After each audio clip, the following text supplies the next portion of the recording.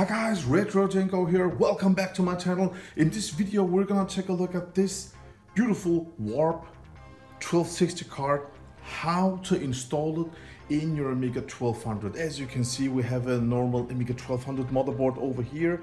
That one runs perfect, and at the side I have got this over here, the ACA 030 card.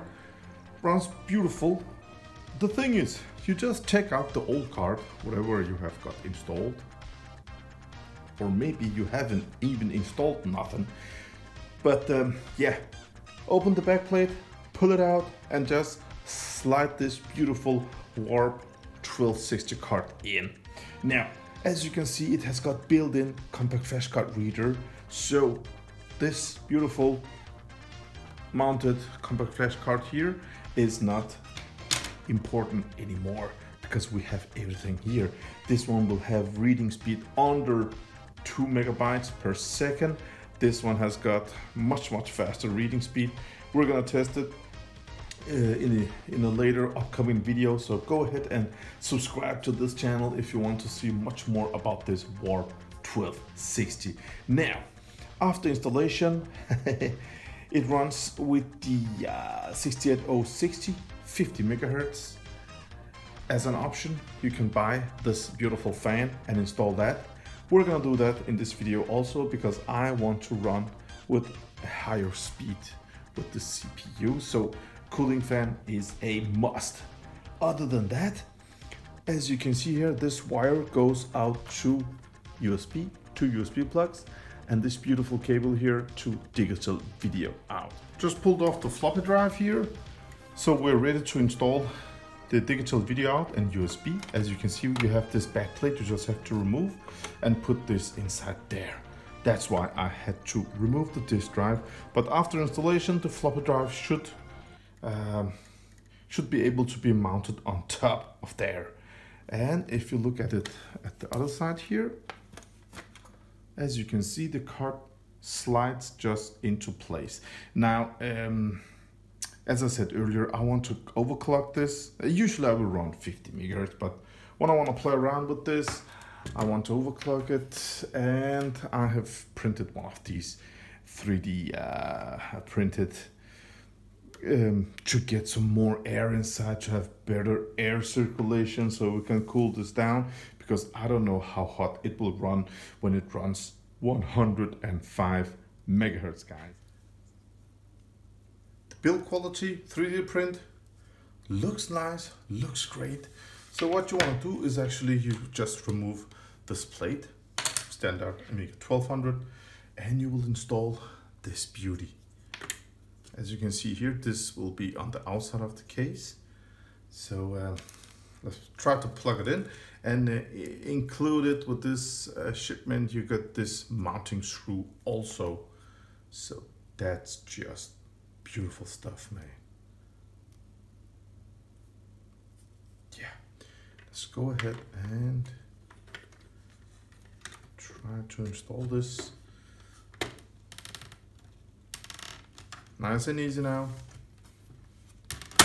There we go. Let's look at this. Oh man, it looks absolutely amazing. You can use USB mouse here. I think you can also use a wireless mouse, guys. Caesar said that it can also be used with wireless USB mouse, and also with cable, of course, and digital video out. Perfect, man, perfect. It's just an easy fix. It's just, you know, digital and USB fits fine, guys. Really fine. And let's look here.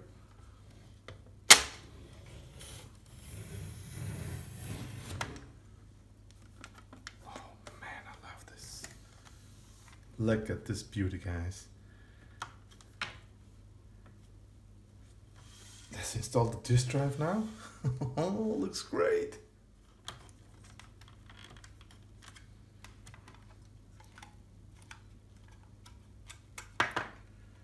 the floppy drive.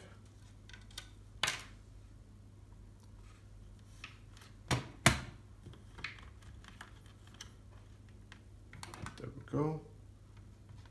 And it should be like this.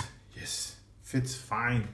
The floppy drive sits perfect, and the digital video out and 2 HDMI sits fine, and we have room here. It's great. When I was installing the cable, I pushed it too hard, my finger slipped and I hit one of the pins. It went in here and went out through my nail out here. So I just got a hole on my nail, guys, installing this. So be careful. And yeah, so stuff like this doesn't happen. All right, it hurts just a bit. Damn, I have a hole in my nail. So the warp card is installed, guys. I love this. As you can see, plus minus cable to the fan. Now, as I said earlier, this is a must. Buy one of these. As you can see, we have the connectors down here, power from the floppy here, and the cables for the LED indicators. Now, before we install that, we have to take care of this ribbon cable, because as you know, when this one is installed, we don't have that much room to install this, but it is possible, so you have to fiddle around with it. It's a tight fit over here, but it works, guys. It is installed, as you can see, the ribbon cable here, but it is a tight fit. So we will give the floppy drive power from here.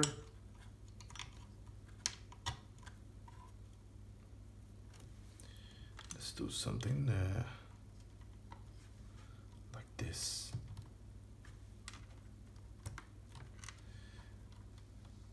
There we go. And this one will be the keyboard connector. Other than that, as you can see, we have got the connector between the warp and the fan, and it will be over here. There we go. And this little LED indicator will be over here.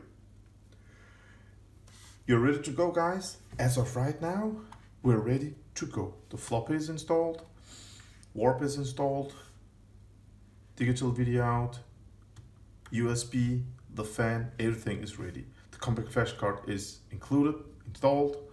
Well, this is also included, this cable. The way it goes is you can install it here. I'm just gonna show it. And